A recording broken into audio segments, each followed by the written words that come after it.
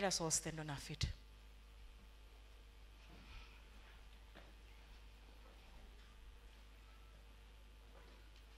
I want us to go and pray. Hallelujah. I want you to go and pray. You open your heart. And you pray that God help you to reconcile you back to Him. So that you can seek His face.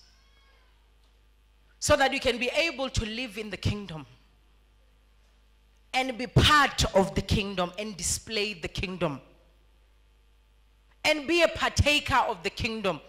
Let's not enter the kingdom and stay by the gate of the kingdom. Let's enter the kingdom and live by the manual of the kingdom, which is righteousness.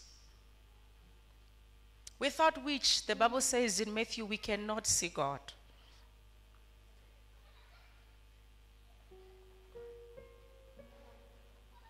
How many of us are Christians, but our Christianity are a sleeve that we are wearing? It's a sleeve you're wearing. At some point, you take it off and you put it down. And at some point, you remember, oh, by the way, I am a Christian when it's Saturday. When tomorrow you have to go to church, you know, I'm a Christian. And if I don't go, it means I won't usher, or I won't sing, or, you know, I won't do 1, 2, 3, 4, 5. And you say, no, but I can still go out, you know.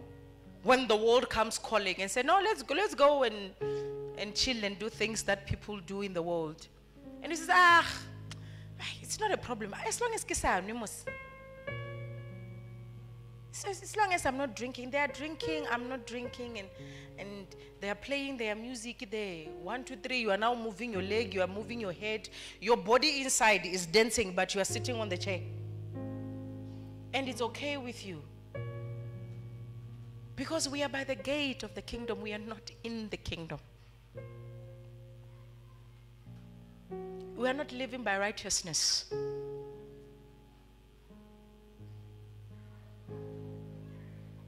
Those kind of Christians, we have become those kind of Christians where we don't quote the scriptures that the battle is the Lord's. When the devil comes, you pull your sleeves. Wahoya, and you say, I will show them who I am. You cannot mess with me and live to tell the tale. Do you know who I am? Do you know who I was before I became a Christian? Hey, get out,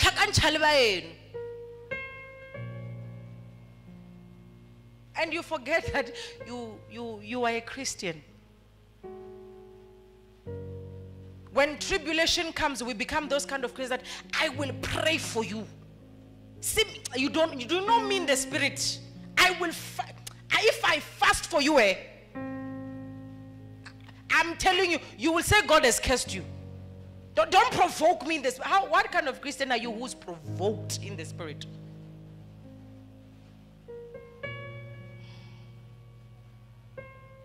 You know, if I get in the spirit and I start rumbling and chanting and roaring, you forget the Bible says the devil is roaring around, searching for who to do what?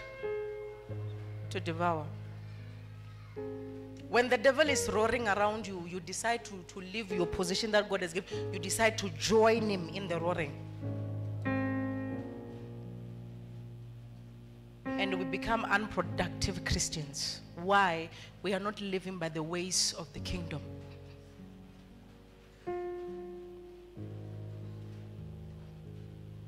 I'm not saying what you are meeting is wrong or you are at fault. Romans says everything works for good to those who are called by the Lord, isn't it? Everything you meet serves a purpose. But are you meeting it the kingdom way? Are you meeting it while you are in the kingdom? Or you are meeting it when you are by the gate of the kingdom? Where you are holding a gun which doesn't have the magazine and the bullets, you are busy misfiring at the enemy. You are busy quoting scriptures that are not working for you because you are not in the kingdom. You are not living by the manual and by the statutes and by the principles of the kingdom. Life is governed by principles, and God is a God of principles. And you cannot break or change or amend a principle. It stays like that. Even God himself honors his own principles.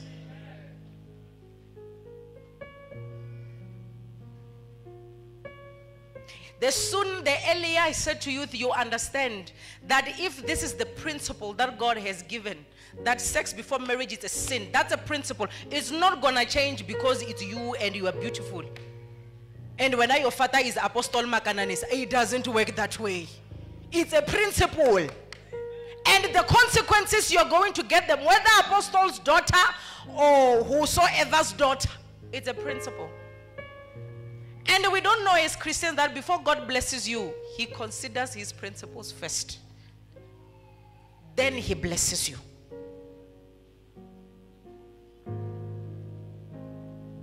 So if you are in the kingdom, let's live by the principles of the kingdom. Let's live by the manual of the kingdom, which is what? Righteousness. Let's seek the face of God so that we can live, so that our being can manifest. As the scripture says, the world is eagerly, with anxiety, with excitement. They are waiting for the manifest, for you to manifest. Well, how will you manifest if you are not living by the coordinates and the ordinances of the kingdom? You cannot be a child of Makananisa and you don't abide by the laws of Makananisa's household. For you to show that you are truly a child of Makananisa, you must obey by the rules of the Makananisa's household. The same applies. You can't be a child of God in the kingdom of God and you live by the ordinances and the laws of the world. You have to live by the ordinances of the kingdom so you can portray the kingdom of heaven, so you can live, so you can become what God has meant you to be.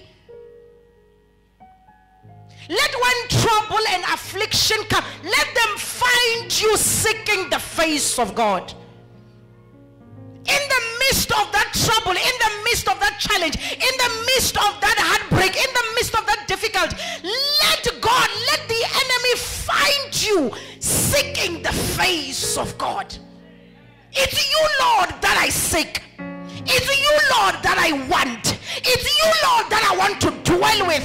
Although everything can go, I can lose everything, just like Job, but as long as I am seeking the face of the Lord and I am found in his presence, then all is all right with me.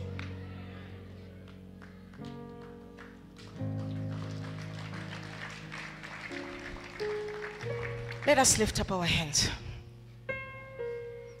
and close our eyes.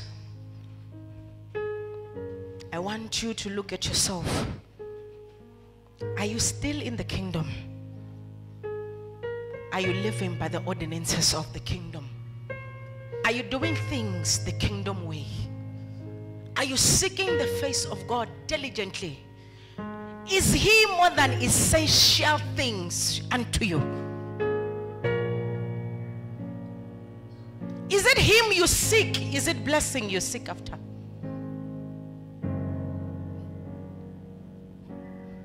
Is it him you want? Or is what he's offering that you want?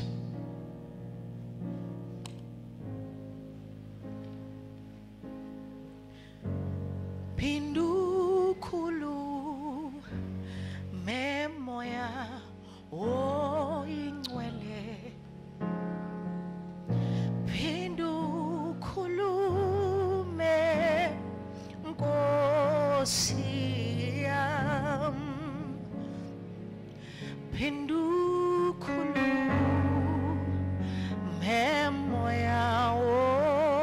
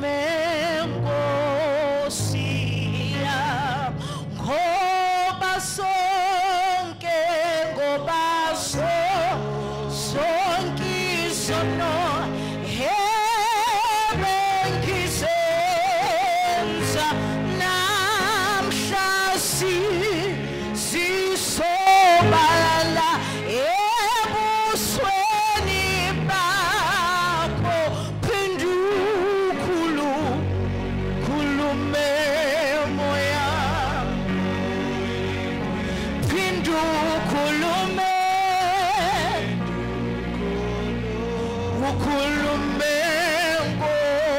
Nkosi ngoba sonke izono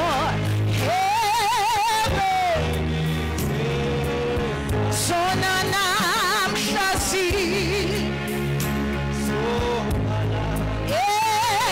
ebusweni bakho khuluma ukhulume moya phinda ukhulume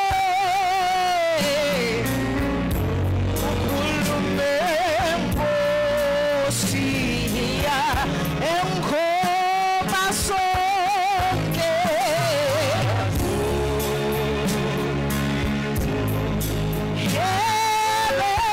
ngisenza namhla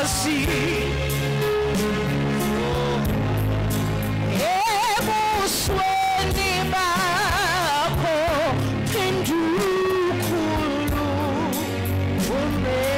moya khuluma ukhulume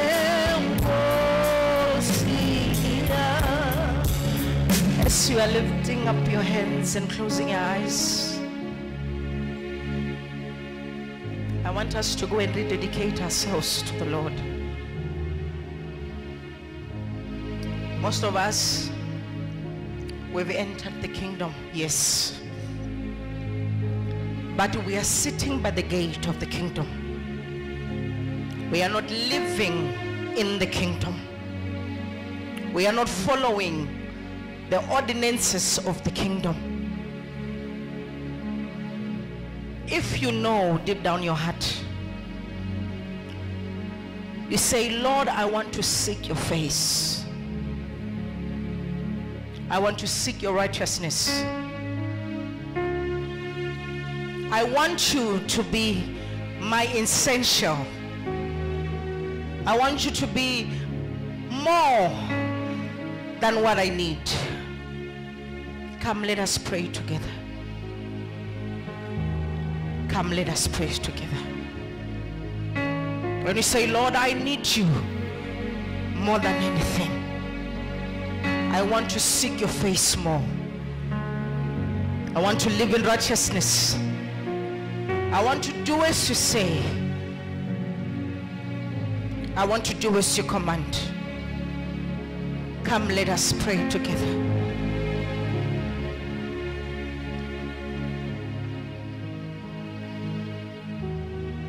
David said in Psalm 121, I have lifted my eyes to the hills. From where cometh my help? I know without a doubt that my help only comes from the Lord.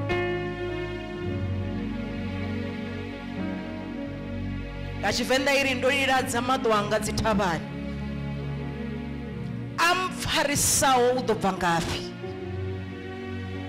fariswanga uva Yehova musical taduruna shango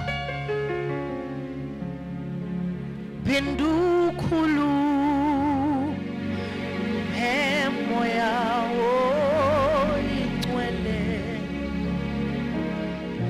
bindukulu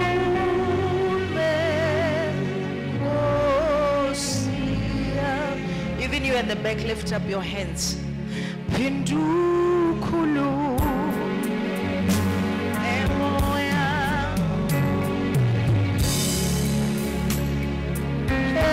pindukulu memosi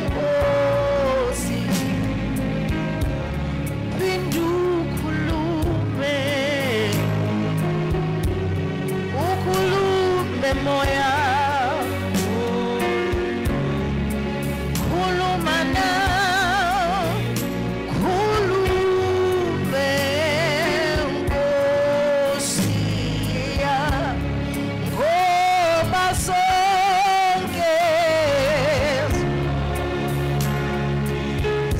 with all your heart.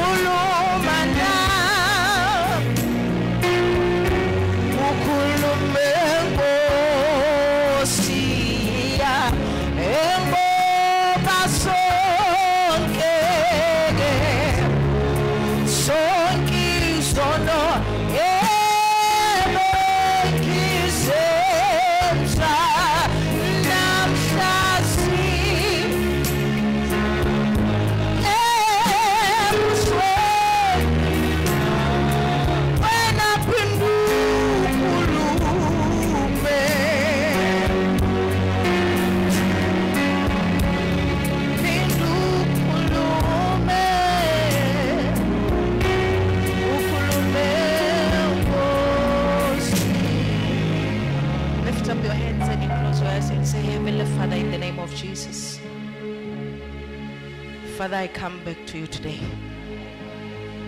Lord, I have realized that I have lost my focus and I have lost my aim of seeking your face. Today I come back to you.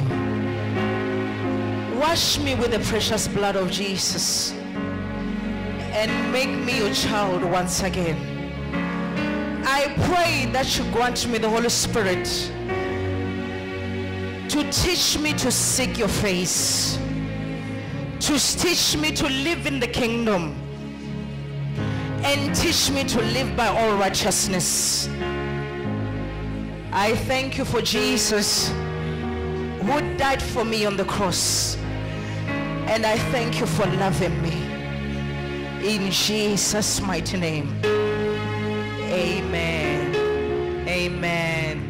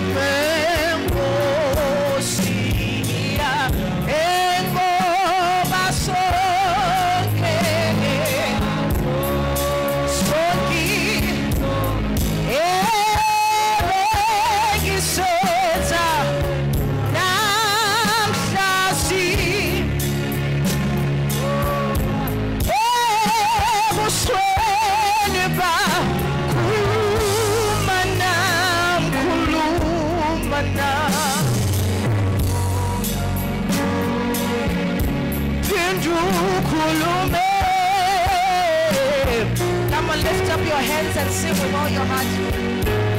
God is here to talk to you, speak to you. Hey,